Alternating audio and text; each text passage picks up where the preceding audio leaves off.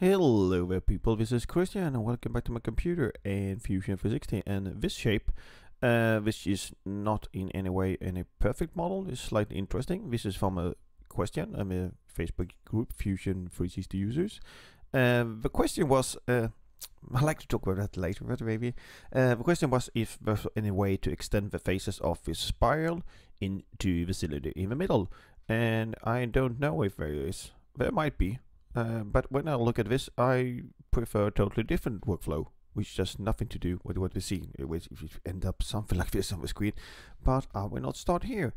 I would start slightly differently, and that's the thing. And I see some questions sometimes. People are call it isolating the question. Oh, I just don't know how to move his face here. And yes, we might be able to answer that question, but sometimes there are better ways or different ways to do workflow.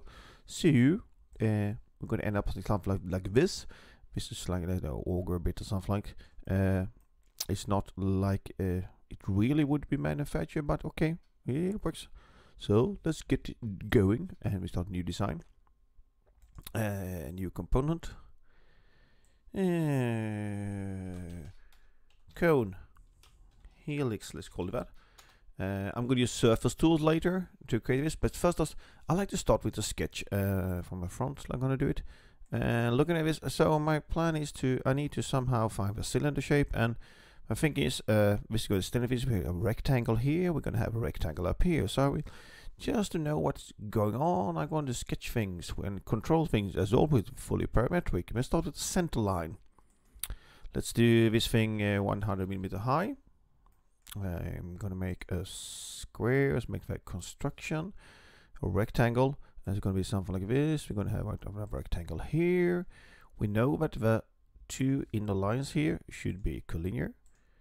And I know that this point here should be horizontal to this. This is going to be at top. This is total height, and this should be horizontal to that. And this line should be equal to that because we need to be the same size. Okay, I'm starting to do some dimensions. D for dimensions. Center line and this here. So this is going to be the diameter of a mid cylinder. Let's do it 8 millimeters. And we're going to do the dimension of where the at the bottom of a helix. Let's do the 25. And let's come on, move. And move dimensions where we can see them slightly better. And dimension center line to here. 120, yeah, and dimension what we might call the thickness. Let's do that 4 millimeters. And as usual, centric dimensions have a tendency to jump around when you don't want them to jump around, and like that. And we should have. Let's open up and have a check. We have a fully defined sketch. Sorry about that. So this here is like the thing. My base sketch. I normally try to rename the sketches, know what I'm doing, but I will not do that today. I'm just going to work for the workflow, and I will finish the sketch. This is just to know where things are. So if you edit this sketch, I'm going to now project that into the next sketches I'm going to do, and by doing that, I can reuse. And so if I edit this sketch, things change downstream, down the timeline. Sketch. Let's do it from the top. We need to project some things. I want to project the inner cylinder here. We're going to use circle. You can use that for our cylinder. I'm going to make a line from here straight out, and just for convenience, let's project in this point like that. Make a coincidence between that one and that one. Like that. So this is the end of our little sweep. So this line we're going to use for sweep later, like that. And now we need to get a path for a sweep. So let's do that. We're going to create a sketch from the front. So this is going to be my profile, the first line I did down here in the second sketch. And we're going to do a line from here straight up. We're going to use that as our path. We need some projections. We're going to put in that corner and that corner. And we're going to make now horizontal between this and this. My plan is to do a helix sweep, and the helix sweep is going to be one of the surfaces. So let's go back here. I can do top surface or bottom surface for ease. I'm going to do the bottom surface now. So I'm going to sweep this, so the path length need to be to the bottom up here. And then I need the cone to trim things, and I've braided in the two corners here, so I'm going to make a line. We're working from the bottom every time like that, so that should be everything we need. Let's finish the line and finish sketch. And can hide our first sketch for now. We are going to make a sweep, S in the keyboard. Start typing sweep, find our surface sweep. We can switch over to surface tool, make it easy to see things. Profile, you have a little line here.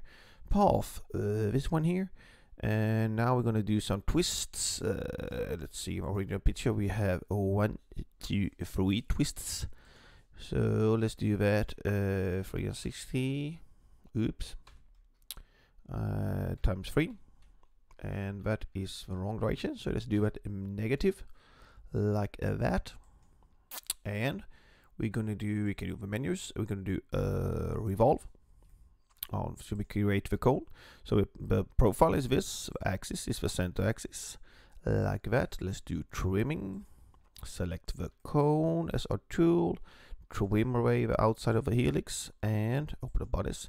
The cone has now done its job, so let's do a remove. Right click the body and select remove, so we get out of the way. And like that, we have something nice to look at. And now we need to make a second copy of this. S move. I prefer not to use move commands normally. You can do a rectangular pattern if you want to do that, but I'm going to use move this time. This body, make sure to create a copy. Select translate. Translate is good because you can use that in parametric ways, so you can reuse it. You can edit the dimension, or you can use a parameter for dimension. So that's going to go upwards slightly, and with the set distance there, so that's going to be 4. So it lines up with my sketch there. Yes, thank you. Hit OK. Hide all the sketches. Makes the next command a little bit easier. Create a loft, and now we're going to select one edge at one body, edge of another body. Sometimes we can do chain selection. I prefer to do it by hand. I notice sometimes Fusion get really confused if you're too eager to select too much things. So I'm going to work my way through things, edge by edge, and by doing that one, we should have all the edges. Hit OK, and look, we have made something funny. Let's select everything and stitch it together. Turn on our sketches again. Turn on the second sketch. We're going to go back to solid. We're going to do extrude. Now we go extrude. Yes, it knows what extrude with the profile there. Distance to object. I'm going to do a top horizontal line and join. And hide all the sketches.